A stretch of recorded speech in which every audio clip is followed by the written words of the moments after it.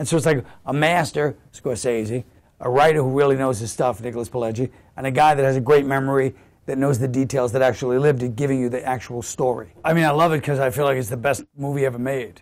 And a lot of people unfollow me because they're sick of so many Goodfellas quotes. Every line in there just makes me laugh. I don't know why. French. Ooh, French. And I kept seeing it, you know, I saw it like 3 times in the movie theater. Then when it came out, I just kept watching it. And then, but I was obsessed with it. I had to go see it again. Like, I don't know why, but it was like something about it. I was like, what is this? Freeze! Don't you move, you motherfucker! I'll blow your brains out! You're laughing the entire time, even though it's like, oh, this is too real, you know? So that's what's good about the movie, is it starts at this, like, every kid's dream. You have a job, you're making money. The other kids are carrying your mother's groceries. And then you're walking through the Copa, and then it just all starts to turn.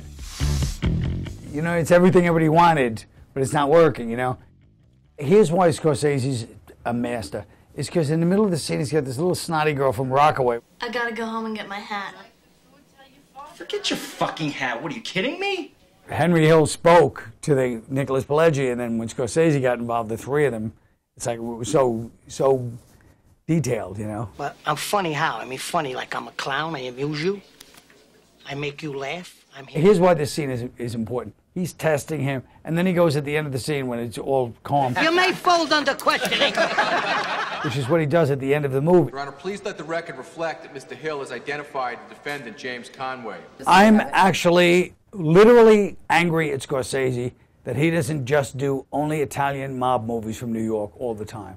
I have no problem saying I'm Colin Quinn, I'm a Goodfellas snob. Come see my show Unconstitutional at the Cherry Lane Theater through August 9th, or touring the 13 colonies all fall. Watch the Snob's Dictionary, comment in the comments below.